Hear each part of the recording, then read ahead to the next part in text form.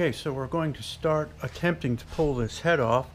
We'll start with the vacuum lines for the carburetor and the fuel line, and then eventually work into the radiator hoses, heater hoses, anything that's associated with the head here, and the valve cover, the rockers, and push rods, and then hopefully we will then fire up the old air compressor and attempt to take the head bolts out.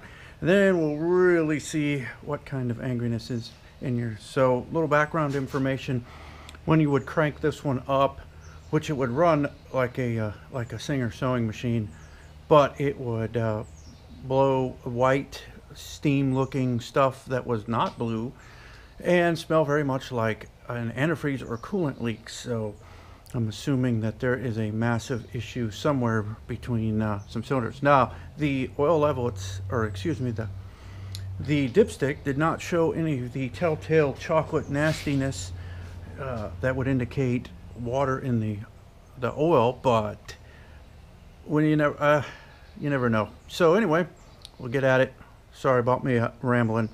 Might have to fast forward some of this because I'm sure I forgot tools, and you probably don't want to see me do everything piece by piece. I'm sure most of you can assume how this comes apart. So anyway, let's get on with it.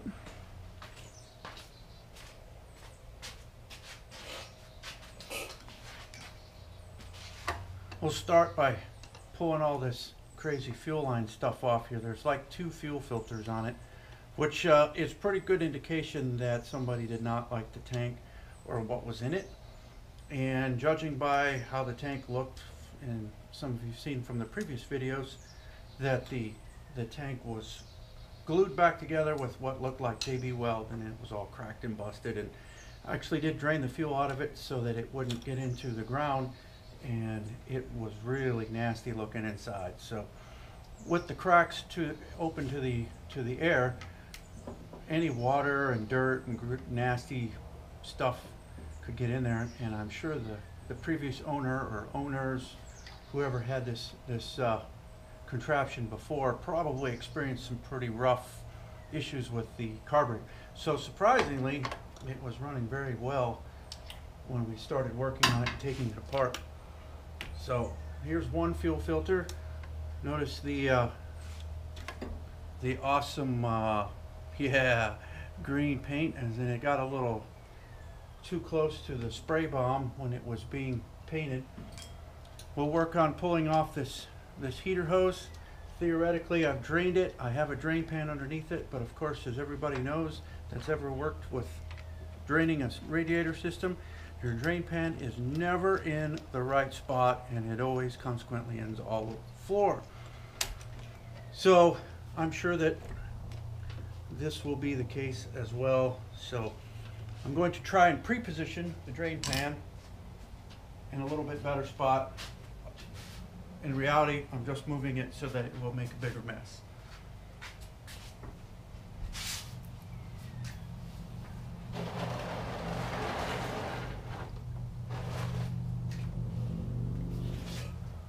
Alright, so theoretically that's in the right spot.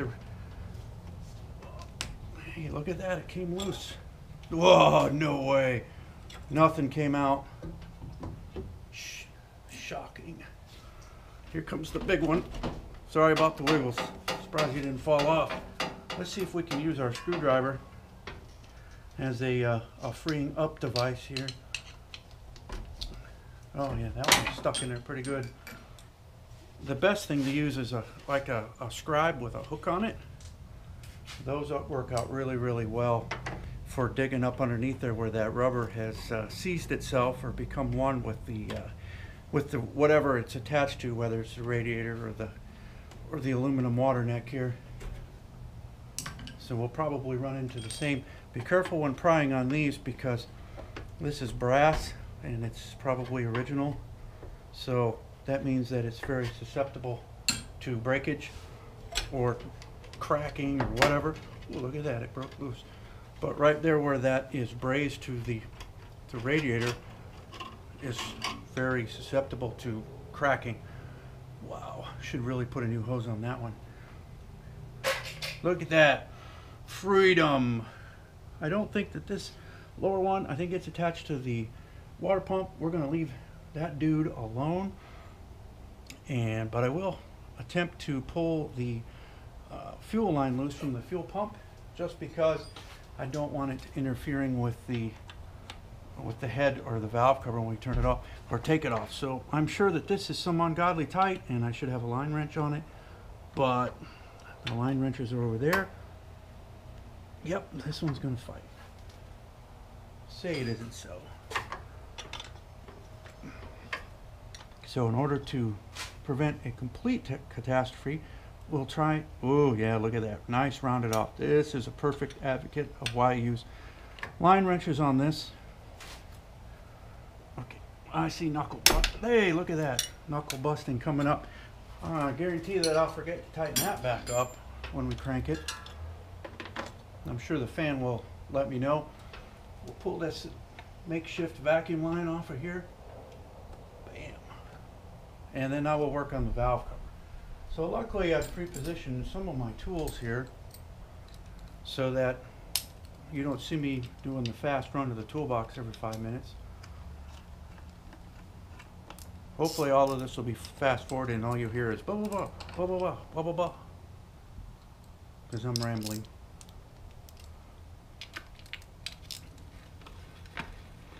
Interesting enough, they put these tiny little screws. I think they do that on purpose so that when you drop them, they instantly run as far as and as fast as they can away from your work site, so that you will never find them. Ooh, that one was very loose. Sure, that was a nice valve cover leak.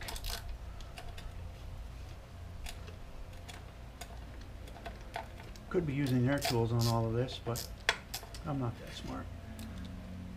Alright, so you're going to wiggle a little bit because I'm climbing up into the scene here.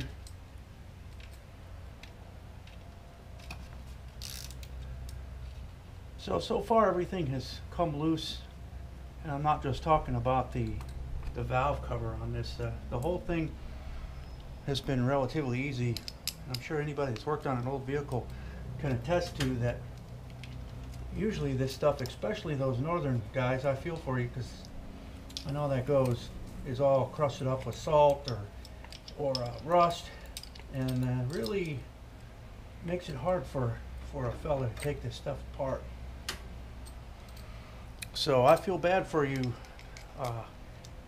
Vice Grip Garage, all those fellas up there that are in the north working on this stuff, because it'll really fight you. It'll really try and let you know who's boss.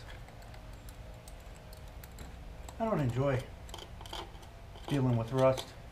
Kind of why I live in Florida, not Minnesota anymore. That and the cold. Not a big fan of the cold either. Call me a whiner.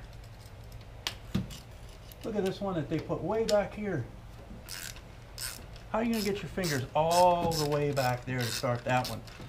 And where's it going to go when you drop it? Someplace you will never see again. It's that magical place, like I referenced below or before. Man, I can't talk today.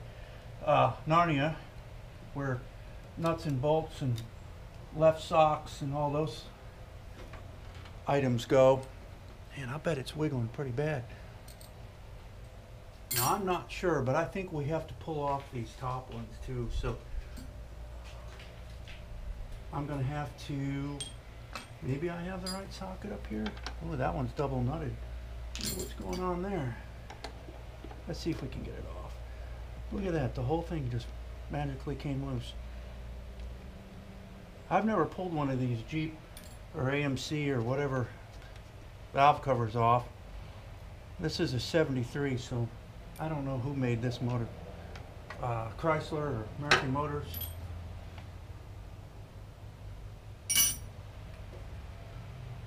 Uh-oh, we may have to pause it. Bring it back. And we're back. It has stopped for a minute. Let's make sure everybody's still in the picture. And I bet this thing is really wiggling, so I apologize. I'm crawling around on the top of this. Again, hopefully it's all fast forwarded and all you hear is the gibberish. This one doesn't even want to come out, so I bet it's just into a baffle up in there. Let's make sure we haven't got any stragglers on our valve cover bolts, and we'll gently persuade this thing to come up with a screwdriver. Look at that. It's going to come right off. Who knows what scary we're going to see in here. Ready? Ready? Oh, look at that. It's not as bad as I thought it would be. Let's look in the bottom of this. Look at that. Somebody's had that one apart. There isn't any nasty in there whatsoever. Big shocker there. I mean, even the valve cover gasket looks pretty decent. I think we could salvage that one. All right, I got to make it wiggle again.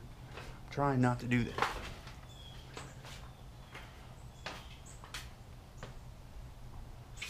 All right, so the next step is to, let's say, pull the old sparkulators off of the, or the spark plug-alator wires off the spark plug-alators. I can't make them sound good.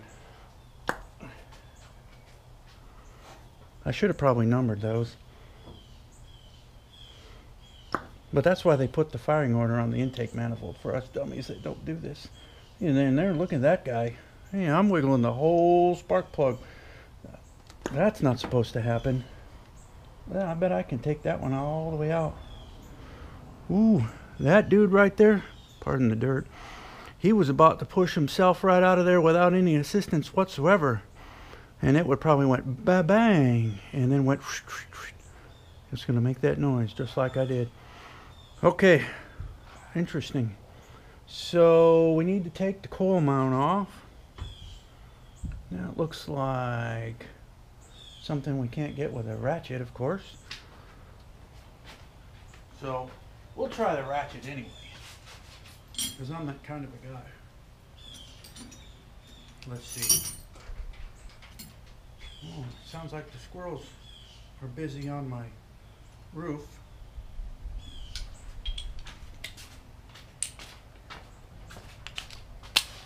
Let's see. Let's see if we can get in there on that one.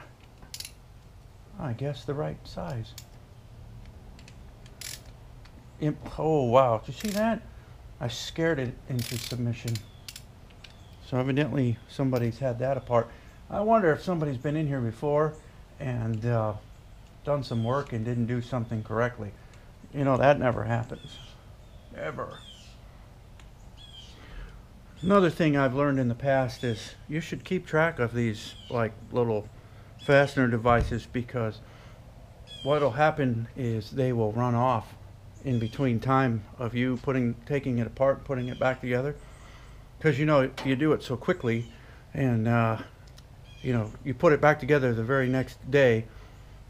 No, it ends up being a month, and these things will travel all by themselves. They just run off and hide. And stop me, I'm rambling again. All right, so the next one we can't get at with a ratchet. So maybe it's, look at that, that guy's loose too. Probably should have taken him out first, because I gotta turn it with a wrench. Maybe I can turn it with my paws. Oh yeah, it's nice and gooey. I'm sure that'd have been a great ground back there. Yeah, work it all up under my fingernails. Yeah, I got all of it. Hopefully I'm not blocking the whole thing with my shoulder here. So we're just gonna let that dude hang down there, and I'm gonna do the right thing here and put these back in so I know where they go. Usually when you put them back in, now you know what, I'm gonna leave them out, because if I gotta take this head somewhere, and well, obviously I have to take the head somewhere, they'll run off and I'll never see them again. Let's see, I bet those are not half-inch. We're gonna take the rocker shaft off so it's out of the way. And for those of you that don't know, these are your push rods. They ride off the cam and the lifters down there in the bottom, or the middle of, I think it's down here from where the camshaft is. And it's got a little high spot on and as it comes around, it pushes these rods up, and these things that just rock back and forth, hence their name, rockers, will pop that valve open at supposedly just the right time to either A, let fuel and air mixture in, or B, let exhaust out, or C, stay closed altogether so that if everything's in happy order and again in time, that your piston can make compression and the sparkulators down here can go bang or make electric sparks and then bang and make things turn. That's supposed to happen anyway. That's on a good day. Oh, look at that, was loose.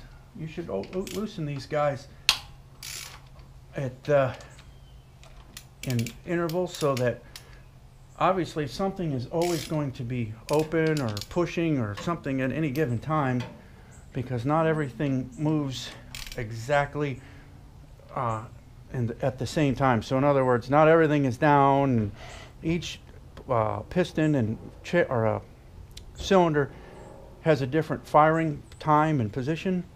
So what that means is at any given time, these things can be in their different locations. So I don't want to loosen it all up. I don't want it all twisty, angry. So I loosened them up a little bit, and I'll go through and slowly take them loose like this so that it's not twisting theoretically. I think this motor is pretty robust and it could probably handle it, but we're trying to take care of it for the most part. So I think it's loose. Wow, that's a long-winded guy there, man. So far, no breakage. I should have done this with a an air wrench or an impact or something, and then we could have been probably done by now. But as I've said before, I'm not that smart.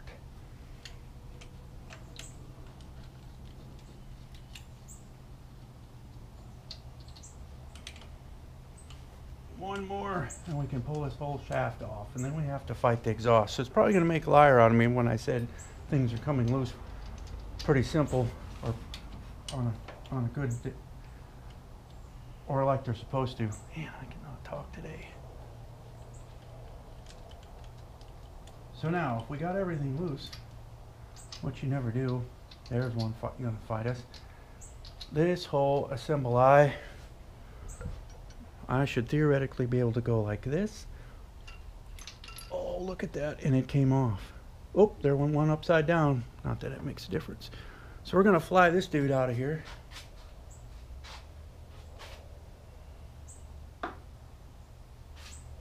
And set him over there. So now I have greasy paws. All right, what's the next step? Throttle. We already got the everything. That's the nice thing about these old ones. There's not a whole lot of extra garbage attached to all over here. You know, on these newfangled engines, you can't even see down here. I can see the ground right now. You try that on one of your new cars, you probably can't even see the engine when you open up the hood. But with that being said, you probably don't have to do any maintenance on it in the first place. So I guess you win there. All right, we're going to go over to the other side and see what we can come up with.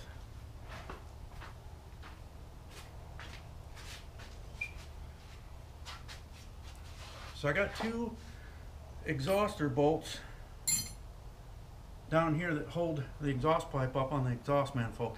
I'm going to leave the intake and the exhaust manifold on it, and hopefully take it all off as a unit, and then we'll see where that goes theoretically. So better grab my wrench because I can't get on them with a socket, and let's just see how unfortunate this is going to go. Oh yeah, this is, I see big time fighting is going on here. I can't even find them. I think they're 9/16 instead of half. For those of you that don't speak standard and all you speak is metric, that'd be like a 15 or so. Well, we're going to have to use a socket. Well, let's see if we can get on this one. Whoa. let's use our cheater method here.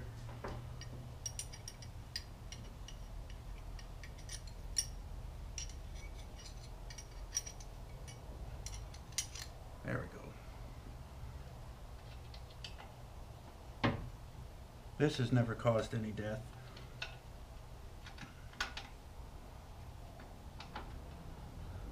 So it's either going to break or round.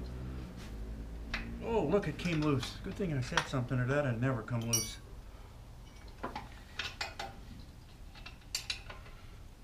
Wow, I'm thinking maybe somebody's been in here before.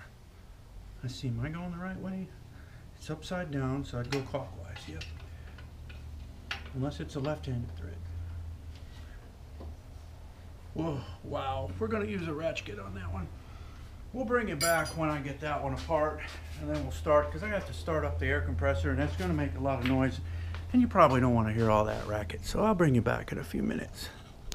Okay, magic of YouTube, we're back. I spoke a little too soon when I said everything's coming loose, of course. Whenever you have to deal with the exhauster pipes, you always run into some kind of challenge. So heading out the heavy artillery here with the safety glasses. And luckily for me, I didn't have to resort to the liquid wrench, but I did get the old circular saw here and buzz off one of those exhaust studs because it was not cooperating properly. So we'll put him back. Thank you for your assistance. As always, you were awesome. We're going to get out the air tools here. Hopefully the air compressor will stay silent for a little bit. And I had a 3/4 socket here somewhere that was my impact socket. Remember me telling you about things that run? Well, it evidently has run. So where have you gone? It was right literally here before I started this back up. Okay, I'm sure one of you sees it. Yep, there it is. Look at that. In burrito there, disguised with the rest of the apparatus. Oh, let's pull those push rod tubes out before we get too rambunctious here, and put them somewhere safe and sound so that we'll lose them in the future, like we did that socket just now. We'll put them inside there. Let's reach. Some of these are a little harder to get at than others. Should probably check them and see how bent they are as well. We'll roll them around and see what comes up. But like I said, it ran pretty good, but that isn't always the best indicator that something isn't happy. Wipe off the paws one more time. We're dealing with lots of power here, so let's put on the old glasses and you know what? We'll get that later. We'll get the throttle cable in a minute.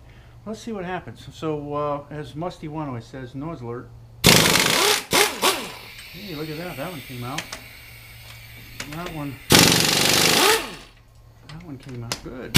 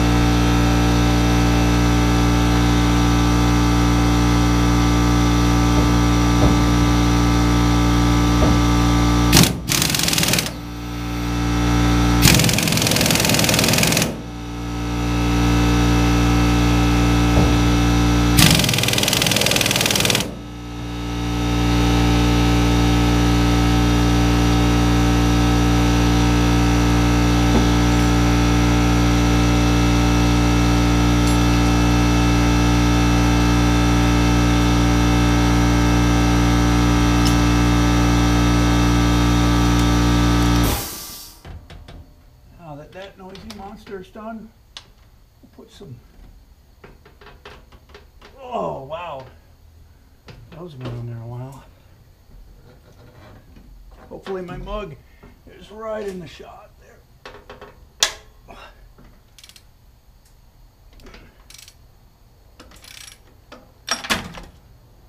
That one was happy to get out. We set it free. Oh, I have to get a little short extension for that dude.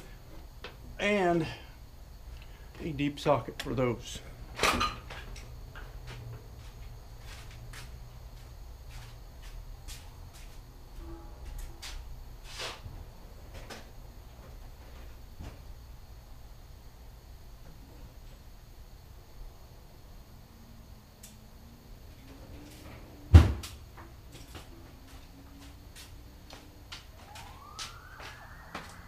I think the law enforcement is down at the local intersection there, ripping people for going too fast.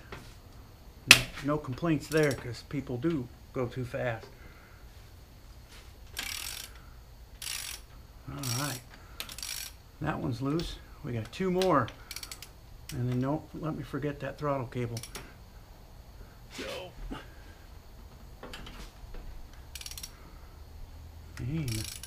I was going to say something about bolts, but we'll wait till we get that last one out, because my luck hasn't been the greatest. Whoop, pulled the socket loose. Alright, so wigglers. Another fun thing you can do is actually climb in this engine compartment. I'm going to try to avoid that, because when I fall down, everybody's going to laugh. So let's get the maximum power. Oh, look at that. Okay, now I can say, well, at least I didn't break any of them, because that's typically what happens when I say something is working as it should. I break something. So let's use our easy tool here to pick up the speed of these coming out, so I don't have to sit there and ratchet all day, and everybody else is going, good Lord, get it going already. This is probably going to be death, because we all know what happens when you put swivels with impacts. They come loose and then they come right back at you. Oh, look at that, I got lucky. Oh, let's see if we can do this without dropping everything. The key here is not to go hog wild and really hit the button hard. You just want to tease it a little bit, like that, and not explode them all. Let's get this thing out of here so that I don't inadvertently step on it and scare the snot out of me and you guys watch me jump all over and everybody laughs. So, unless I missed one, these things like tighten themselves back up all by themselves, especially when you go to lift the head off. See, there's one right there that would have done it.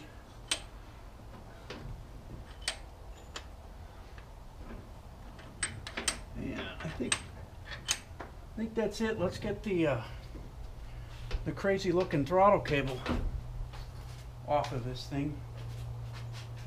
Of course, my screwdriver is on the other side. Look at that. In case you can't see this custom throttle cable bracket, something, whatever. I'm just going to leave that right there. That's something we're going to have to modify back to its original configuration, because this is no bueno. This is pretty dumb. Oh man. So our throttle cable hold downer divisor craziness here is really not good at all. We'll take him off the bottom here with our, whenever anything comes closest to you, it either becomes a hammer or a pry bar tool like this. Look at that, he came off without too much fuss. I have to get a pliers. Of course, don't have said device close. And those little feet, man, they run.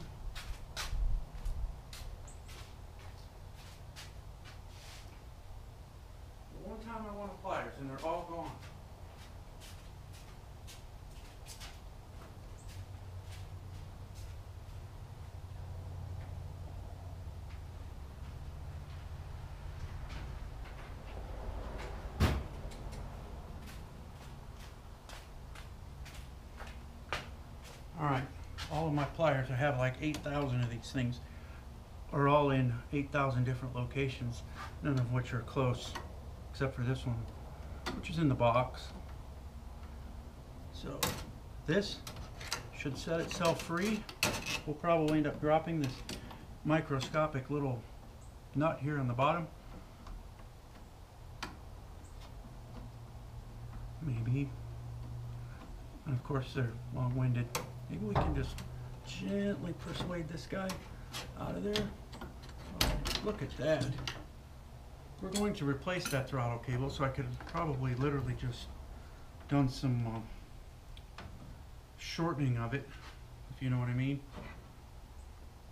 with a set of wire cutters. But I learned in the past that if you do that, that'll end up being the only one in the world, and the one that you ordered for it is of course the wrong one.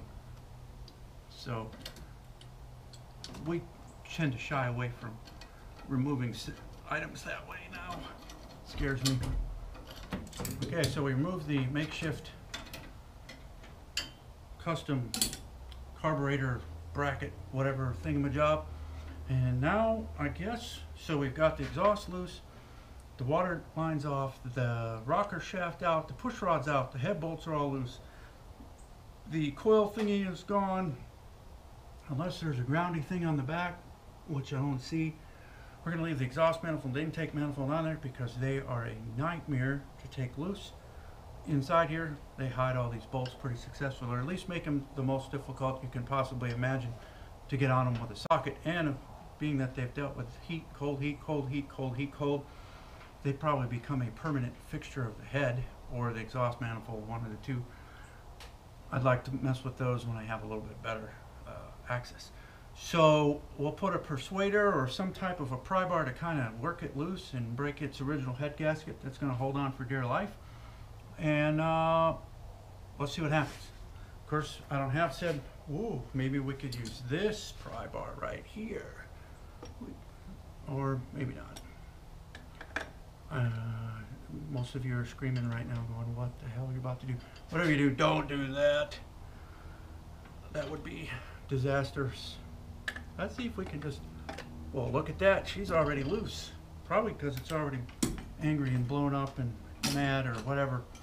So probably what we'll do is I will spare you the grunts and the groans and me blowing everything up in my back, lifting this 1,000,000-ton head off this thing. And we'll bring you back when I get it off and we can get a better look at both the block and the bottom of the head and see where the angriness is. So I'll bring you back in a minute. Okay, so as you can see, the head is off. My God, this thing weighs more than the Jeep itself. There's our tried to make us angry stud, and you can't quite see it, but there's a couple of spots that could be very suspect of where we're getting some water infiltrating into the combustion chamber. So there's another big nasty leak for the exhaust. It's got all kinds of fun that we're going to have to fix up on it. And here's what it looks like in the engine compartment, you know, where the head used to belong.